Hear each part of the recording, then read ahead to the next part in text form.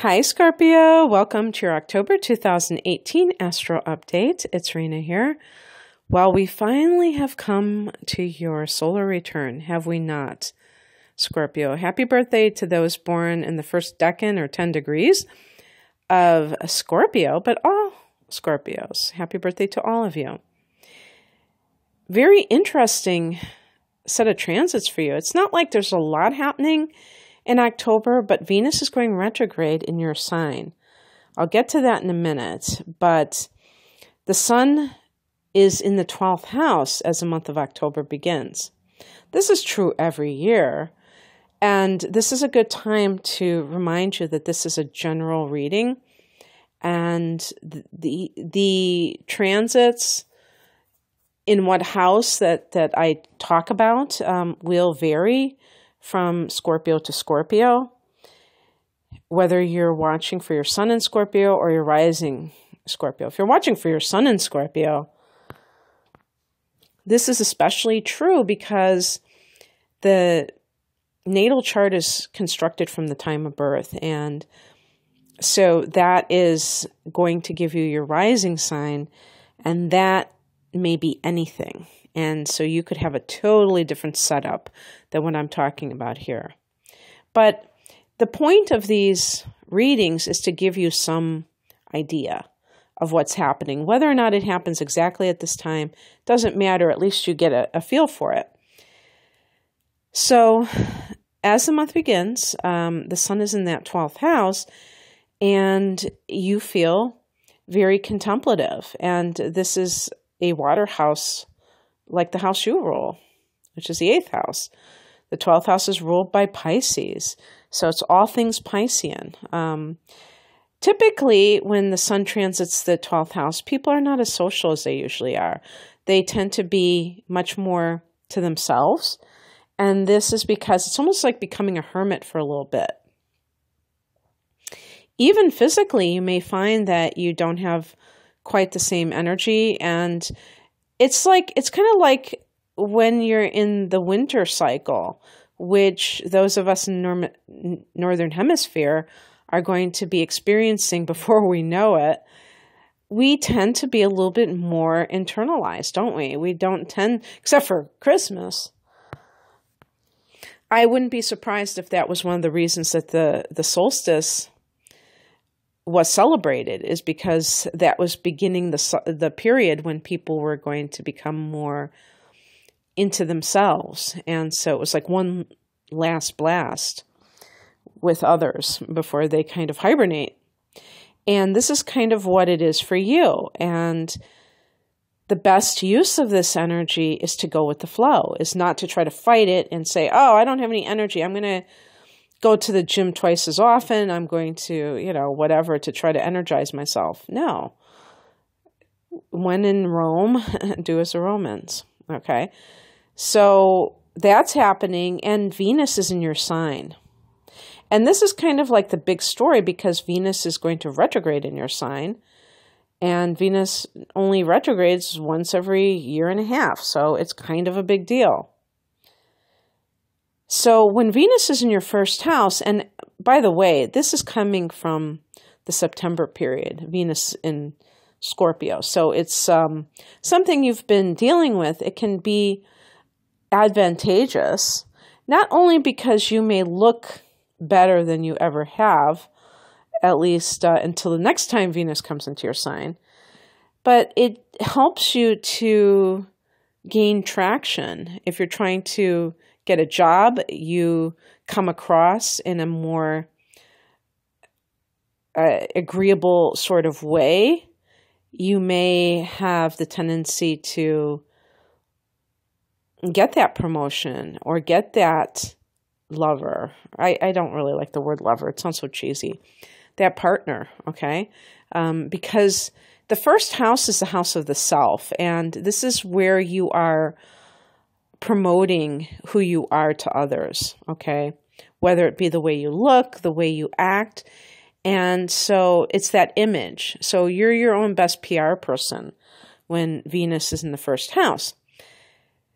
Mercury is with the Sun in the 12th house. So it's kind of funny because Mercury is part of the package. I mean, when you're trying to promote yourself, you open your mouth, right? And you're talking. So when you're talking with Mercury in the 12th house, you may be talking a bit of gobbledygook because Mercury is not the best communicator, effective communicator in the 12th house. It's kind of like, I was going to say, it's like talking while you're tripping on acid or something. Because the 12th house is the house of, transcendent experiences, mystical experiences, merging with the cosmos, past lives, and things like that, dreams. So Mercury is very surreal and very otherworldly, not grounded in the 12th house, okay? It's not practical. And so it's great for artists, though. It's great for visionaries. So there may be a little bit of a kind of a conflict between how you look and how people perceive you, but how you're communicating your message. Luckily for you, it won't be too long before Mercury goes into that house. And that will be on the 9th of the month. So, you've got that covered. It's not going to be too bad. But Venus goes retrograde on the 5th of October, 10 degrees of Scorpio. So in that first house, and this is the house of the self, and Venus can be how you value yourself.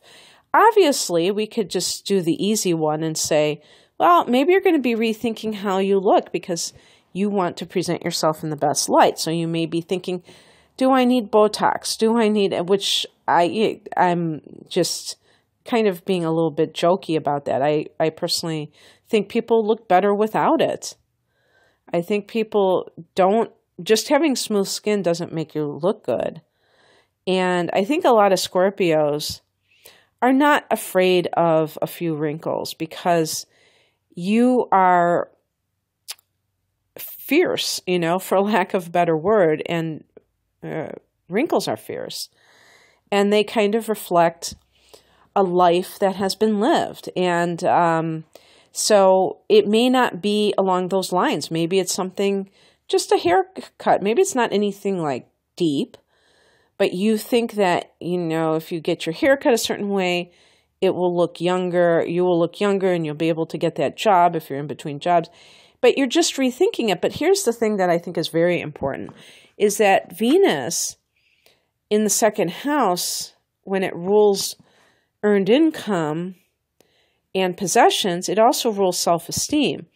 So some of you Scorpios may be looking at self-esteem issues. And yes, even Scorpio has to deal with self-esteem issues. They may not admit it very easily, but they do. And this may be a very important time for you as you kind of reflect on this. And interestingly, Venus goes back into the 12th house as well. The Venus retrograde can bring an old love back into the picture. And so it's very possible that somebody contacts you that you thought the two of you were over with, and you have to confront your desire maybe to be with this person and whether or not they're really good for you. And you may very well say, how can I justify this because they did this or that to me? Is that really a sign of self-love for me to go back with them? And that might be very challenging for some of you because you may be tempted to go back to this person. On the 8th, there is a new moon in your 12th house, Scorpio. So this is a time of great spiritual power. And a new moon in this house can bring about some kind of either revelation you're having. Well, that would be more of the full moon. I think with the new moon, opportunities in the spiritual area. So whether it's that you are contacting, maybe you come into contact with a teacher, a spiritual teacher that is, perfect for you and what you're about, or you come across a perfect spiritual center for you, it's like a new beginning in that area. Maybe you're starting a new practice. The next day on the 9th, Mercury goes into your sign, as I mentioned earlier. So you're more aligned with, your message, and you are in alignment. And that makes it easier for you to make things happen. On the 23rd, the sun goes into your sign. So happy birthday. Happy solar return. Things are starting to feel more alive within you. You're starting to wake up. You're starting to come out of hibernation, becoming more energized.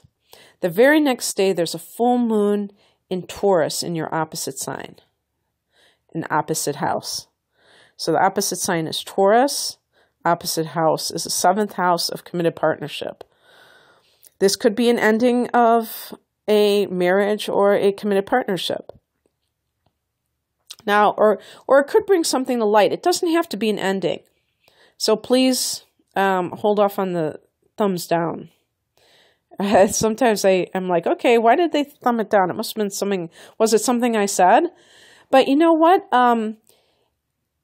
Let's say that this is something to do with a marriage ending, because there is this idea of like a love coming back into your life. I think that this relationship was already on the outs. Maybe you're even getting a divorce, and this is like the divorce decree coming in or something. So I don't think that this has anything to do with a particular breakup that happens in the month of October. As a matter of fact, this is interesting. Back in May, we had a new moon in Taurus. And this was mid-month. I believe it was it the 15th? Something like that. And on that very same day, Uranus, which is this wild card type of a planetary influence, went into Taurus. It had been in Aries for many years, for 7 years or so. And it's going to go back into Aries when I think it's now retrograding, and it's going to go back into a late degree of Aries later this year. It's right now, I think it's about 2 degrees as I'm recording this in September. It's about 2 degrees of Taurus, but it's retrograding, losing degrees. And so that was on the same day that you had a new moon in the 7th house. So to have Uranus transing your partnership sector can mean that there are a lot of twists and turns in the next 7 years when it comes to committed partnership. And for Scorpio, I think this is going to be a breath of fresh air, because you are a fixed sign. Taurus is a fixed sign. And there tends to be a sense of being in a rut and not embracing change. And you're going to have to endure change in your, or maybe innovation, or some kind of like a totally different type of attitude. This may totally change the face of how you view your committed partnership, because Scorpio is a sign that tends to favor monogamy totally and completely, and you probably want to be with your partner all the time as well, because Scorpio is like all or nothing. But Uranus wants freedom, first and foremost. So it could be a situation where you decide, if you've been in a marriage, and if you are getting out of one, and the full moon in Taurus is kind of symbolizing that, or indicating that you may decide that you want to be a free agent for the next 7 years, and that you don't even want, even if you fall in love with somebody, that you're not going to move in with them, that you're not going to even consider getting married or moving in with them, because you want to experience this sense of autonomy, or you're tired of being like other people, and you don't want to just think, oh, I have to get married. And maybe you decide to have a very unusual living arrangement with this person where you live with them part-time, or, you have separate residences and you get together, but you still maintain your own your own living space. You may have all kinds of permutations, but it's experimentation. I think that's another quality of Uranus, is that it's not stagnant. And I think sometimes Scorpios can be stagnant. So that's wonderful. And so that might be fitting into this in some way with the full moon in Taurus, where the old ways have to just die out. You're not willing to tolerate a marriage, a partnership that is less than what you deserve, but also too rooted in the past. And again, this could be self-esteem issues where you're saying to yourself, I deserve more than this. On the 31st, which is Halloween, or in the pagan tradition, isn't it pronounced Samhain? We have 2 transits. And just a little aside, isn't it absolutely deliciously perfect, Scorpio, that Halloween happens to be a Scorpio holiday? It wouldn't be a holiday for any other sign. I mean, this is like a perfect... This tells you that astrology really is on point, because this is such a, macabre and, kind of a, creepy time, but fun, creepy. And this is right up Scorpio's alley. So it might be your favorite holiday. Who knows? There are 2 transits. Mercury goes into Sagittarius, which is your second house of earned income, and Venus retrogrades into Libra, into that 12th house. So that could be some kind of realization of twin flames with you and another person, or soulmates. And it could have something to do with a person who has come back into your life, because this is in retrograde still. So just look for these themes. If somebody shows up that you've already known, and maybe that you've had some issues with, you may have major issues with this person, but you're kind of looking at it in terms of karmic partnerships, soul contracts, and things like that. You may get some insights into that because what planets are in the 12th right now? Well, I guess at that point, only Venus is in the 12th. But just keep your awareness up to see if anything transpires that, even like your dreams. See if you recognize this person in your dreams, and maybe that could solidify this notion that they are somebody that you are here to deal with. But as I said in a former video, in another video for October, there was a reason that you and this person broke up. So never forget that. Don't romanticize people that come back, because whatever reason, if you did have a very serious reason to break up with this person, then those issues can't be kind of like overlooked. You have to still deal with them. And in that kind of heady period of reuniting with somebody, those things can get swept under the rug. And they need to be brought out and looked at. So Mercury, I just wanted to say, because I didn't really talk about Mercury in the second, your mind is on your money. You may be trying to crunch numbers, trying to get your budget in order, or simply talking about money, possibly with an employer, because Venus retrograde, I mean, even though it hasn't traveled through that second house, it still could be about your self-esteem. Am I asking for what I'm worth, or am I selling myself short? Remember, the second house is the house of self-esteem too. And so you may be thinking about that in relationship to the money that you earn. Maybe you are not asking for what you deserve because you question whether you deserve it, and you shouldn't do that. So I think that there's a lot of internal work that's going on for you at this time, Scorpio, and I know that you are great. You specialize in shadow work, so get busy.